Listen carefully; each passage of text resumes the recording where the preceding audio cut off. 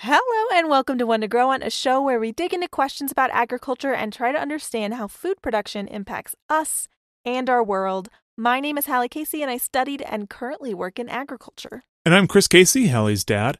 Each episode we pick an area of agriculture or food production that confuses a lot of people and try to get Hallie to explain it. And this week we are focusing on superfoods again.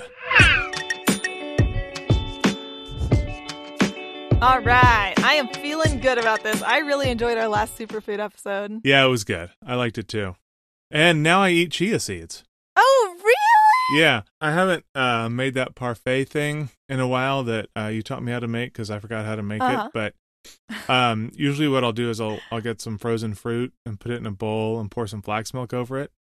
And I'll put some chia seeds in that and, let it sit overnight in the fridge. And in the morning I have a delicious breakfast. It's really good. It's really good. It is good stuff. And today, the first thing that we're talking about is something else that you can also put in that little overnight thingy if you want to. Oh, yeah? It's flax. Flax, huh? Flax. What do you know about flax? I know it makes some kind of funky brown crackers and bread that's not usually as good as normal bread. Just, I guess that's true. Regular wheat bread. I don't know. Have I actually? Yeah, I don't know. It's flax. It's a seed, right? And it is a seed, yes. So that's all I know. Cool. Yes, it's a seed. What you can make linen from it. That's where we get linen is from flax. Oh, maybe I did know that too. Yeah, they started making linen out of flax like 30,000 years ago in Georgia. Whoa. Very old plant. Yeah. Like Atlanta? Nope. Not Georgia, Atlanta. Nope. Georgia in the Fertile Crescent, which is where originally flax is from. Oh, sweet. Okay. Yeah, actually, Charlemagne was very into flax. He passed a lot of laws to make people eat more flax, and he was just all about it. He loved flax very much. So he was into overregulation. Yeah, I guess so. Look, I have a soft spot in my heart for, rulers who loved an agricultural product, had a certain affinity for a certain plant. I just think that's very cute. I think it's cute. Well, let it be known that Hallie Casey thinks Charlemagne is cute. I guess at least his love of flax. I think his love of flax is very cute. That I will say. Nothing else about Charlemagne will I say. All right, so where does this stuff come from anyway? The Fertile Crescent, yeah. Oh, doesn't everything come from the Fertile Crescent? I don't know. A lot of stuff does, because it's so fertile. So people eat this a lot of different ways. Mostly they'll put it in things like smoothies or oatmeal, like you mentioned before. We have flax flour, which goes into things like muffins and bread. You can also put it on your salad as a little seed, the way you can put sesame or pumpkin seeds or something in a salad. Oh, that's cool. Yeah. Also, apparently, it's used to symbolize Northern Ireland as well, which is nice. I had no idea. Neither did I. So it goes into, like you said, all these foods. Mm-hmm. I guess it's not bad for you. And it's always something that I hear, is a health food. Is it really a healthy food? Depending on what you compare it to, yes. It's fairly It's fairly healthful, yeah. It's very high in alpha-linoleic acids, which are those omega-3 fatty acids that are in chia as well. Okay. And those have, been shown to reduce likelihood of stroke and heart disease and other cardiac events. Same thing you can get from fish. Yep, fish and chia, and, there's some other sources as well. You can buy it in tablet form. It also is quite high in lignin. Do you know what lignin is? I've never even heard of lignin. What's a lignin? Well, I know you have heard of it because I've definitely talked to you about lignin in the past, but that's fine. Okay, I've heard of lignin. I just don't remember hearing of lignin. So lignin is what makes plants strong. So things like branches and tree trunks are mostly lignin. They're this really, really sturdy compound structure in a plant. And we don't eat a lot of lignin. It's very hard for our human bodies to break that down. We don't usually eat a lot of very strong and hardy plant material because our stomachs are just not really as strong as something like a goat, which can eat kind of whatever because they're very strong on the inside and on the outside too. Goats are strong. Okay, so 2 questions about that. Uh-huh. One, I thought the sturdy stuff in plants was cellulose. Mm-hmm. Okay. And are those different? And two, if it has a lot more lignin in it than other plants, and it's not one of those things that we digest really, then how do we eat it? Okay. So the first question, cellulose is something that makes parts of plants strong, but cellulose makes like green parts of plants strong. So cellulose is what makes up things like plant cell walls in leaves and in like petioles, which are like the little stems that hold on to leaves. Things that are green mostly, Right. is what cellulose is. So lignin is things like bark and wood and stuff like that. Oh, see, I thought bark and wood was just really hard cellulose. It is lignin. There is also, often cellulose in there as well. But the thing that makes like a branch stronger than like the stem of a flower is that lignin. All right. As for your second question, I don't know, honestly. I mean, it's very small, right? So it's easier for us to break down small things as opposed to us like chomping on like the bark of a tree. Right. Would be much harder than us just eating a seed that has like lignin in it, but it's like a very small little seed. So I imagine that has something to do with it, but I am not particularly familiar with the human GI abilities. So I cannot answer that question fully, but that is my hypothesis. Fair enough. As someone Fair who knows enough. some things, yeah. I mean, it's seed size. It's not like you said bark size or whatever. Yeah. All right. Go on. So as you can imagine, there's not a ton of science about lignin because we don't eat a lot of lignin generally. But there is some science that shows that lignin might reduce tumor genesis in human beings. That's a big claim. It is a very big claim. And there has been some science in humans that consumption of lignin might correlate to a reduction of breast cancer and a decrease in prostate cancer markers. So there seems like there, quite possibly is some connection to a decrease in more general cancer risk if you consume more lignin, which flax is high in. Now, this is not conclusively proven. There are still a lot of studies being done, but there seems to be some promising results, more broadly speaking, about lignin. Well, yeah, but it's like you said, more research needed, but it's at least kind of exciting. It's very exciting. There have also been human studies that have shown that flax seeds can lead to a reduction in bad cholesterol and can also lead to a reduction in blood pressure. For these studies, it's not super clear what the mechanism is, whether it's good for you to just more generally eat seeds, which have things like good fatty acids and nice protein.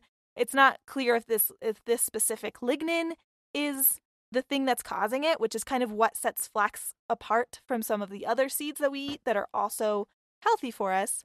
But I mean, seeds are good for you. There is some evidence that lignin, which is what, we really see in flax, you don't see in a lot of other places.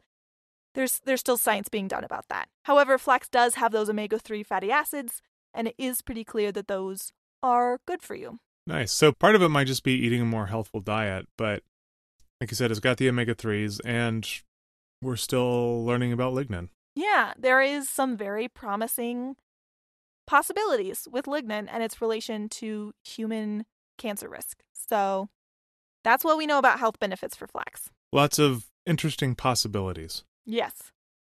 Often people eat it kind of comparably to things like chia and oats. We were trying to kind of, when I think about superfoods and like how healthy they are for you and how super they are, I kind of like to compare it to other things that we think are maybe not so super, like oats. So when we look at something like oats, which might also go into your oatmeal in addition to flax. I mean, if you have oatmeal, doesn't it by definition have oats? Yeah, but I mean, you can have an oatmeal that's like all oats or an oatmeal that has things like chia and flax and berries and almonds, and you can add a bunch of things to it. So this is oftentimes where people will eat flax is in an oatmeal. So when we compare it to oats, it's fairly comparable in terms of protein, which is great. It doesn't have those omega-3 fatty acids. Chia has more fiber, but actually has fewer omega-3 fatty acids per gram. And it doesn't have this lignin, which may or may not have cancer benefits, or anti-cancer benefits, I guess. All right. So when we get right down to it, is it cape-worthy? I think it has the potential to be cape-worthy, depending on this ability for lignin. Like if lignin is actually shown to reduce tumorigenesis in human beings, that is 100% cape-worthy. And there is some strong science, but it is not conclusively proven, so I think I will say cape pending. Cape pending. All right, I like it. All right, are you ready for your next superfood? Ready for the next one. It is charcoal. What the heck? What do you mean? I just spent 6 hours smoking a brisket on the grill outside, and there's little bits of charcoal in the fire pit, and you're not going to tell me that I'm going to eat that and get a whole bunch of benefits. That's just no. So are you telling me, are you not familiar with the claims of charcoal? No, I'm not. Definitely not. Definitely not familiar with the claims of charcoal. It's black stuff. You can use it to make marks on the ground, but holy cow, does it get your hands dirty? Why? So, why is a very good question. So, right now, charcoal is increasingly becoming kind of a fad food. And when we talk about charcoal, often it's just advertised as charcoal, but what we're actually talking about is activated charcoal, which is different from the kind of charcoal that we cook with. Activated means that it was processed at really, really high temperatures. So it's fundamentally different than the charcoal that we cook with. The charcoal that we cook with isn't activated, and they also have other chemicals in and around those little charcoal. What are those called? Like pellets? Nubbles? Briquettes. Yep. Okay, so we don't eat briquettes. That's good to know. That's good to know. I mean, there's probably someone out there. I've seen a lot of weird reality television That's shows. True. There's probably someone out there who eats some actual briquettes. I would not ever recommend doing that because it is poisonous. I was going to say, after the cinnamon challenge, almost nothing surprises me anymore. That was the bar? That's the thing that made you not surprised at anything before? Well, no, but it went a long way. I get that. So people may have been taking charcoal for a very long time. We have documentation back to the early 1800s that it was being taken for health benefits, but it could have been happening for a lot longer than that and without documentation. Okay. Why? Why do they take it? So what makes you look at a piece of charcoal and says, that'll help? I don't know. I think this kind of goes back to the question of like, who was the first person to milk a cow? I think that was a good idea. Who makes that call? Who looks at someone and say, I could eat that. Maybe that'll help. I don't know. Our activated charcoal is literally thousands of years old. We used to, and still do today, but it's been used for thousands of years to purify water. So that might have something to do with it. That I had heard about. Charcoal filters. Yeah. That's quite common. That was happening back like in the Roman times. People were using charcoal to purify water. There was a fad in like the 80s that it might help with hangovers, and there were some studies that said it did, but then there were some studies that said it didn't. So it kind of looks like it doesn't. In terms of like the actual health benefits of activated charcoal, it is useful. Like medical professionals use activated charcoal. Okay. And what do they use it for? Charcoal itself is really, really large carbon molecules, right? They're like these huge, massive molecules. So if you consume activated charcoal, then this huge, large molecule surface area allows drugs to bond with it. And other, bad stuff will bond with these huge carbon molecules. And so it's used to treat things like overdoses and poisonings. Interesting. I bet that probably wouldn't work for everything, but I don't know. I guess it would be kind of like a Bezoar or Bezoar or however you pronounce it, which, will help with a lot of poisons, but not all of them. But in a pinch, it might be your first go-to. I think that's a very good analogy for our folks at home who might not know about this. That is a thing from Harry Potter, and it is used in the 6th book and mentioned in the 1st book. Yes, it is. It's basically just if you're in acute distress, activated charcoal and Bezoars are something that you can use if you're in the magical Harry Potter universe and activated charcoal in the real world. to alleviate that distress to take. And it's not going to work, like you mentioned, with everything. But if you're in really, really acute distress, it is a good option. So that's kind of the medical use for it. There are some claims that it will whiten your teeth. There is no evidence for that. People eat it a lot in a lot of different things. You can get like tablets for it, which if you're getting it to treat things like poisonings, I would not recommend getting tablets of activated charcoal because they're much less efficacious than the actual pharmaceutical grade activated charcoal. It's like a different product. You cannot get the pharmaceutical grade. And so if you get it in tablet form in order to treat poisonings, it's not going to do a very good job. There are other things that you can get. So that's not a good option. People will put it in ice cream. People will take it in like shot form, put it in their smoothies. There is no evidence that any of these consumptive forms have any health benefits. Kind of the only thing that currently it is proven to help with is acute poisoning. Ice cream? Yeah, I don't know, man. I don't know. People do a lot of weird stuff. I would say that activated charcoal is not cape-worthy. It is very beneficial for people in acute distress due to poisoning or overdose, but there is no evidence it has any other benefits, particularly as a food. And like you said, even that is pharmaceutical grade. So that's not something you can just go in to Whole Foods and buy. Yeah, no. I do not recommend buying any form of activated charcoal. There is no evidence that it is beneficial in any way. I wonder if the tablets are made by Kingsford. What is that? Kingsford, they're the people that made the charcoal briquettes that I use to smoke the biscuit. I imagine that. I imagine it's a slightly different production system on the back end. Well, now it's time to get into the break. Let's go.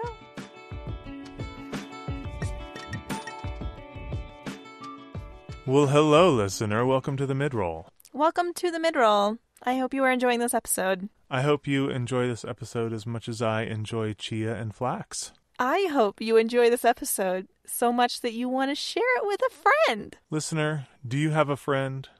Do you have multiple friends? Would your friends like you better if you shared podcast episodes with them? I bet they would. Honestly, sharing this podcast, sharing any podcast, word of mouth, heart to hearts is the very, very best way for us to grow, for this podcast to expand, and for us to have more people in our little plant family. It is. And I may only have one friend, but I bet you have more than one friend. And you definitely have more than one friend, Dad. Listener, if you share it with the number of friends that I have, then this podcast will grow like crazy. Okay, that's a little braggy. No, I'm saying if they only share it with one person, even. It will grow like crazy? Well, it'll grow. It'll grow. It'll help. It'll be a good thing in our lives. Okay, I know, first of all, I know you have more than one friend. Second of all, regardless of how many people you can share it with, we would love it if you could take this episode or another episode and share it with a friend. It would mean a lot to us. Thank you very much. And thank you to Lindsay, our Starfruit patron. We love you as always. And thank you so much to Josh, who has rejoined our closest of close plant families. Welcome back, Josh. Expect a postcard soon. All right, should we get back to the episode? Back to the episode. Okay, so number 3. Are you ready for cacao? Oh, now cacao is definitely a superfood. I mean, freaking chocolate, man. Am I right? Freaking chocolate, absolutely. Correct. Hot chocolate is pretty much the most magical drink ever invented. Put a cape on it. Let's go home. We're done. Have you ever listened to the Amelia Project? I have not. Oh, it's a podcast. You should check it out. They like prominently feature hot chocolate. I would very much recommend this very good podcast about hot chocolate, amongst other things. I'm in. It's very good. Go check out Amelia Project after this episode. So let's talk about cacao so that you can do that faster. All okay. Right. Cacao, probably first used by the Maya people in Central America. Maybe not. We don't know, because of genocide. And also, it might have been used by someone before that, but there was not a lot of written records. So that's kind of the... Genocide's not a good thing. Yeah. No. Genocide's very bad. Yeah. So, yeah, there's a very violent history in Central America, particularly around the agricultural products that were extracted from there by the Spanish imperialists. And cacao was one of the biggest ones. The cacao was, you can kind of argue, maybe one of the first superfoods that we have documentation of, because it was this huge fad in Western Europe when it was brought back by Spanish imperialists. People thought that it was just the best drink ever. It was very expensive. They drank it as a warm drink, but it wasn't really the hot chocolate that we know today. But it was, seen as a high status symbol. There were health claims around it. It was very, very popular. So people have liked to use it for a while. Yeah, it was very, very popular in Europe. There is kind of not a huge history of it in the North Americas, but it's from Central America and South America. Yeah, we don't have a lot of information on the native peoples that cultivated it and how they used it, just because there is a knowledge loss and there was a lot of violence and genocide. So we don't have a lot of those histories, unfortunately. But yeah, it's a very old crop, and there's been a lot of benefits seen associated with it for a long time. There's also, sorry, this is kind of a bummer of a superfood topic, but I think it's really important to talk about this superfood because it's touted a lot, very popular. Another thing that is true about cacao is present day there is a lot of slavery, especially around child labor. There's a lot of forced child labor. There is also a lot of quote-unquote free child labor, meaning like labor that's unforced. However, that's kind of a hard thing to say because you can't really say that a 12-year-old is choosing to work for really low wages if like the other option of like them doing grueling work for very little pay is like them or their family starving. So the system itself is broken, and I don't think that anyone wants to condone child labor in any situation. It's also, we don't really know how much this is actually happening because, child traffickers and employers of child labor don't really report their numbers. So there's some research that this number is increasing in the cacao industry, but it's kind of hard to tell. If you buy fair trade chocolate, which you can do, there is a lower likelihood that your chocolate will have been cultivated by child labor. It is not a 100% foolproof system, because agriculture, as we've mentioned in many episodes before, is a very hard to regulate industry, but there is significantly lower risk that the chocolate you are buying was produced with child labor. Okay, now all of that is said, let's talk about the health benefits. Please let it be healthy. Please let it be healthy. So there has been some studies that have shown that it can slightly lower blood pressure. There has also been some research indicating that it can lower cardiovascular disease. There have been multiple human studies that indicate that the polyphenols that are found in cacao can actually increase your blood flow to your brain and improve your mental capacities. That's yet another big claim. It is, yeah. But there have been multiple human studies, and it seems like there is increasingly more research to back up that claim, which is cool. There have been in vivo studies that indicate that it may reduce the risk or spread of multiple types of cancer. Now, I really want to cage that because I don't want to come out here saying like, oh, eat chocolate because it will reduce your likelihood or reduce the spread of cancers. That's not what we're saying. What we're saying is that there have been some studies that indicate that it may. So there's still a lot of science to do in that claim. There's also a fairly good amount of science to show that it's generally good for your skin, which is cool. However, with all of these health claims that I've rattled off, the caveat is that we're talking about cacao, which is different from chocolate. So cacao, I don't know if you've ever eaten straight cacao.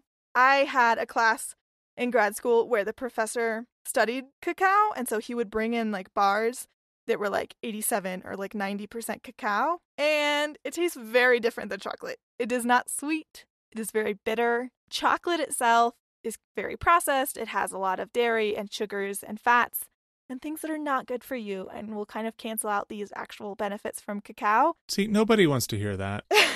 I know, yeah. There's no evidence that chocolate itself is good for you. There's some evidence that cacao itself is good for your skin and may have other benefits more generally. But it's very bitter, and people don't really eat it that much. I mean, is it the same as baker's chocolate? Because I remember eating baker's chocolate as a kid, thinking I was biting into a chocolate bar and being very surprised. Oh, yeah. Baker's chocolate is not straight cacao, but it has much, much less sugar than your traditional chocolate. So straight cacao would be even more bitter than baker's chocolate. Yeah. Straight cacao is very bitter. Yeah. Okay. Good to know. There's also, this was very interesting to me. There are people in Germany, there's like a whole group of people in Germany who do cacao as like a party drug. So again, after the cinnamon challenge, I'm like, whatever. Yeah, apparently they have like morning raves, and it's seen as like a way to be healthy and still like party and do drugs. What? You're not really gonna get much of a high off of snorting cacao, which is how they consume it. But I just think that's very interesting. Wow. Okay. Different strokes for different folks. Yeah. When comparing it to other foods, cacao has more antioxidants than something like a blueberry, and antioxidants have a lot of proven health benefits. However, it's a lot easier to eat a lot of blueberries than it is to eat a lot of cacao. So you're never really going to eat like a quarter cup of cacao and then like that's how you would get more antioxidants versus eating like a quarter cup of blueberries. It's much easier to eat a lot of blueberries than it is to eat a lot of cacao because it's very bitter. And this is, not as delicious as a blueberry. So I feel like I know where we're landing on this, but probably not Cape-worthy. Probably not Cape-worthy. All right. It's a sad, sad day. That's okay. So... still delicious. When we came out of the break, I forgot to do my nature fact. Oh my gosh! A nature fact! We haven't had a nature fact in a couple of episodes. I know. So... okay, hit me. What is... the one food that you know is a superfood by its name? Capers. Oh my god. Capers. Oh my god. Now you got to do the jingle. Oh my god. Da da da da da da. Nature fact. Okay. Oh my god. Come on, you know you love it. I love capers. Capers I do love capers. Delicious in certain situations. Did you know capers are actually flower buds? No, I didn't know that. Yeah, they are little pickled flower buds. Oh, cool. The caper plant, I guess. Well, are we talking about those next or something else? We are talking about moringa next. What the freak is moringa? I've never heard of that. So I put moringa on the list because so we talk about moringa a lot in development because it's this very exciting new crop and it grows very well in sub-Saharan Africa. So it's like all the rage because there's a lot of benefits to growing moringa. It's drought tolerant. It grows very quickly. It'll grow like 9 feet in one growing season, which is awesome. And it's seen as like this superfood, so you can get a higher dollar for it. So it's really great in terms of smallholder farmers in sub-Saharan Africa that are looking at horticultural crops. Moringa is a dope option, so we talk about it a lot. It's like very jazzy. Okay, so what is it? Why do people want it? So it's a tree, and you can eat pretty much the whole part of it. So you can eat the roots, you can eat the bark, you can eat the leaves and the stems. You can eat the whole tree. Wow, that sounds like a magic tree. Yeah, it's very popular as a tea. Okay. You can also eat like the seeds, the leaves. You can eat. I don't think that a lot of people eat the leaves as like a salad, but they do dry them and have them as a tea. You can have the roots, which are starchy. You can also, I think, make fiber from it, but I don't know a ton about that. But it's just like, woo! Everyone's super excited about moringa. There's talk about like using it as a biofuel. There's like tons. It's very jazzy right now. There's tons of talk about moringa. Yeah, that sounds really exciting. Yes. In terms of health benefits for human consumers, it's high in vitamin C. It's high in some of the other vitamins as well. It's pretty low in protein in terms of our actual ability to digest it, we think. Again, it's kind of a new jazzy food, so there's not a ton of science on it, but there's some science that's showing that while there is protein in moringa, we can't really digest it, and it just comes out the other end. All right. It's also been shown to be high in antioxidants, but again, there's not a lot of science on it. So Dr. Manjambu Mbeke, who works at the Ottawa Hospital Research Institute, said the enthusiasm for the health benefits of Moringa oleifera, which is the scientific name for moringa, is in dire contrast with the scarcity of strong experimental and clinical evidence supporting them. So I feel like there's not really a lot of evidence. Okay. I feel like that's just about every food fad, though, isn't it? Someone I mean, hears our about first something. superfood episode, we talked about things like quinoa and chia, which there is a lot of evidence showing that humans can like digest the proteins in quinoa, so it's a high source in good protein. Well, that's a fair point. Yep. There's a lot of, foods that we've studied pretty closely because they're commonly consumed by humans, but moringa is just kind of new on the scene, so it's very flashy, it's very exciting. There is not a lot of actual evidence, so we don't really know. In terms of downsides, the biggest downside that we see in moringa is that it can be invasive in certain places, which makes sense. Originally, it's from Southern Asia, South Asia area, and often when you have things that are from a tropical environment that can grow very, very quickly, like I said, moringa can grow 9 feet in one growing season. It's very easy for them to reproduce and grow quickly and invade places. Places like Florida and Australia and the Pacific Islands are discouraging production of it there because it has shown to be invasive, particularly in areas that are quite wet. So we haven't seen as much of an issue with this in sub-Saharan Africa, especially around things like drought conditions. Moringa is drought tolerant, so it can grow in drought areas, but it's just not going to proliferate the same way. Is that the only downside, though, that it's potentially an invasive species? I mean, we don't know. We don't know yet. Okay. We don't really know. It has some other benefits, like it does fix nitrogen back into the soil, which is good, but also it's a tree, so if you have more nitrogen in your soil, you're not really going to pull the trees out to plant vegetables, so from a production standpoint, there's not an immediate benefit associated with that necessarily, unless you're what's called intercropping, where you do like maybe a line of trees and then a line of corn or cassava or something else. But that's not as easy to do in orcharding systems for a lot of reasons. So, do we know how it compares to other food? Yeah, so the leaves are higher in iron and magnesium and protein than spinach. But like we said before, we don't know if that protein is like we're getting all of that protein, whereas in spinach, we are getting all the protein. The leaves are also really high in potassium. The seed pods are higher in vitamin C than oranges, which is like a lot of vitamin C. Wow. That's a lot of vitamin C. I mean, one orange is just about all of the vitamin C you need for a day, I think. I could be wrong, but I always thought of oranges as the gold standard for vitamin C. I mean, yeah, that's a lot of marketing. There's a lot of vitamin C in a lot of plants, but for a seed, that's really, really high in vitamin C, especially for a legume. That's like, moringas make basically beans, like kind of like peanuts. They're like kind of a harder bean kind of thing that you eat. It's like a lot of vitamins for something like that. So if all of these vitamins that are in the leaves and in the seeds and potentially in the roots or bark, they're all human available, if we can all eat them and then digest them and process them, then this could be a very good food for us. It could be extremely nutritious. But again, we're still figuring out how humans actually eat them and then process that food. Like whether or not all of these nutrients are actually processed by our bodies or if they're just coming out the other end. All right, so to review, we started with flax, which was, I think, Cape pending. Correct. Was correct. And then charcoal, which has its place in an emergency, but otherwise, so far as we know, is not cape-worthy. No capes. Cacao, sadly, no capes. No capes. Moringa sounds like maybe cape pending? I mean, maybe. I think still, like, having leaves with nutrients is not unique to moringa. Okay. I think you would have to have it be very nutritious in order to be a superfood. The thing that I think it really does have potential to be is being a super crop, because it can really, I mean, you can get really top dollar for moringa, and it's something that grows a lot better in sub-Saharan Africa than it does in other places, which is very uncommon.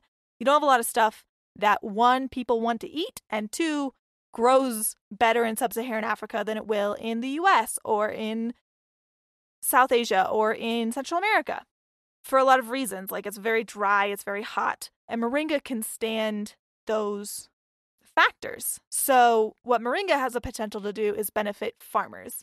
I don't know if it's going to be particularly a superfood. It seems like it can be nutritious, but my standard for superfood is kind of higher than just having a very nutritious food. Like, you have to bring something a little bit more unique to the table for me. So I don't think that moringa is going to get superfood status from me, but it does have the potential to be great for farmers in sub-Saharan Africa. And it sounds like it's, might be a good healthy staple. Yeah. All right. I mean, spinach is good. Yep. Moringa might also be good for you. Like, there you go. Yeah, it's always good to eat fresh, healthy foods. That's not bad. I just don't know. It's not like, bringing in the omega-3 fatty acids, which are like, whoa, that's next level, or bringing in a lot of protein like quinoa did last episode. Well, if you don't have anything else, I'm going to go make some chia pudding and put some flax seeds in it. Oh, yeah. Just why not? Leveling up on the old diet. Sounds excellent to me. Thanks for listening to this episode of One to Grow On. If you'd like to support the show, please rate and review us on iTunes and consider donating to our Patreon at patreon.com/onetogrowonpod. If you'd like to connect with us, find us on Twitter, Instagram, and Facebook at One to Grow On Pod. This show is hosted by me, Hallie Casey, and Chris Casey. It's produced by Catherine RJ and Hallie Casey. Our music is Something Elated by Broke for Free. Be sure to check out the next episode in 2 weeks. But until then, keep on growing. Bye, everybody.